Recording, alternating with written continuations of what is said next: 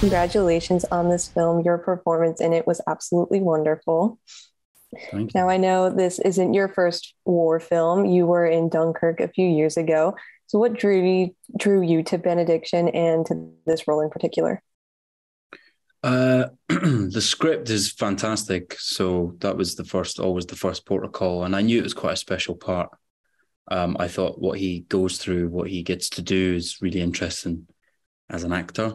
So that essentially, and the fact I got offered the role, that always helps. So yeah, that. Now, when you're portraying a real life person, I imagine there's a lot of research involved. What steps did you take to prepare for this role?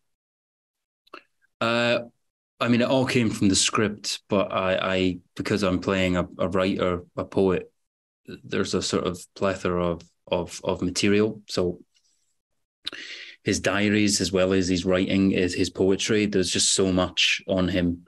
The only thing that's missing is maybe like a taped interview of him. So there was plenty there. So yeah, I was quite blessed with that. Yeah. And this is a war movie that takes place almost entirely away from the battlefield. In your eyes, how does that serve the film's message as it relates to Siegfried's life and World War One itself? I think it's hugely important that it doesn't spend a lot of time, any time on the battlefield, really, because it is sort of a film about, one of the things is about his PTSD, which he suffered from, I think, in quite a long, drawn-out sense. He didn't die until the 1960s. He was one of the few great war poets that made it through the war and had to deal with that guilt. And also seeing the effects of war on the wider society is something that is a little bit more interesting, as it's not done as much. Yeah. Yeah, definitely. And Siegfried struggles to build relationships and also copes with his experience in the war.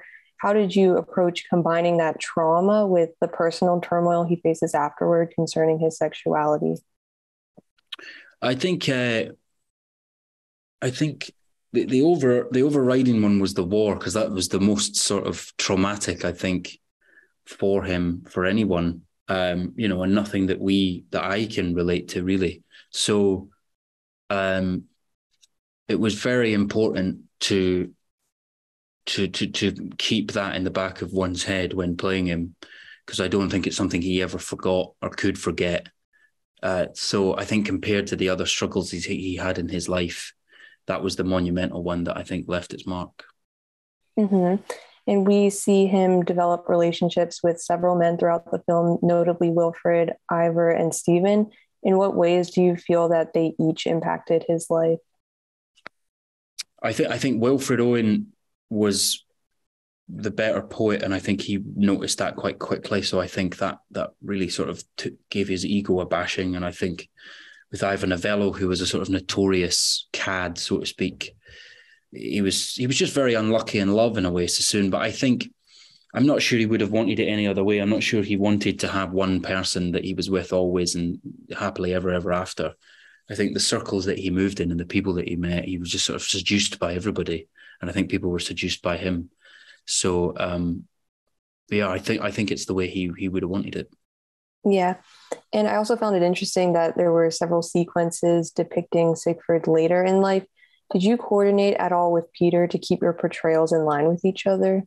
No, not at all. No, we actually I shot everything up front before Peter. So I didn't meet Peter until I'd shot most of my stuff, which was very on purpose, I think, on Terence's part.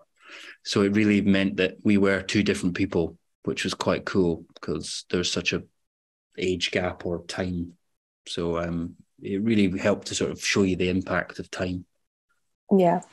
Given that war movies most commonly focus on the battles themselves and the larger figures involved in them, for you, what's the importance of telling stories such as Siegfried's, which are often forgotten in film? Um, I think it's about war films in particular. Yes. Yeah, I think it's great to show, someone that was very anti-war, with something that we always associate with recent wars or the Vietnam War. And this is way, way, way, way before that, obviously. And so it's nice to be reminded that, you know, there were trailblazers in that field, and conscientious objectors during that time could be completely ostracized from society, could be shot. You know, if he was in the army, which he was, he could be court-martialed and shot. So it's a sort of very different time to do what he did. Quite a scary time. Yeah, and kind of going off of that, LGBTQ stories set in the past so often and tragically, as was the case in this film. How did you approach bringing a level of humanity and nuance to the character so it's more than just a depressing story? Well, a lot of that was in the script. He has a sense of humor, and I think it's vital that there's a sense of humor in these kind of films because, like you say, it is quite a tragic ending, but not an obviously tragic ending because he lives and survives and just knows that he's got years and years ahead of him. Where he's been through something that he was unlucky enough to be through, the First World War. So I think it's vitally important to have some sense of humor, yeah. Mm-hmm. And speaking of the script, did you have a favorite scene to shoot in the film? Anything with Kate Phillips or anything where I was dancing was great fun. Anything set in some of the places we got to shoot in, big massive homes that were just stunning. But yeah, anything dancing was great fun to do. And what was it like working with such a renowned director like Terence Davies? It was fantastic. It's great to work with a director that knows exactly what he wants. It was a very personal story for him. So it was a great privilege to be the one to sort of to be at the front and center of it. So it's always great to watch people that make great films work. Yeah, definitely. And finally, in your process learning about Siegfried and playing him in this film, what quality of his or aspect of his life resonates with you most? His regret and also maybe his insecurity as an artist, so to speak, is probably the thing that I could probably most relate to. Obviously, so. It's just interesting to see that just never changes over the 100 years or so since it doesn't change. All right, Jack. Well, thank you for your time today. Again, congratulations on this film, and I wish you the best.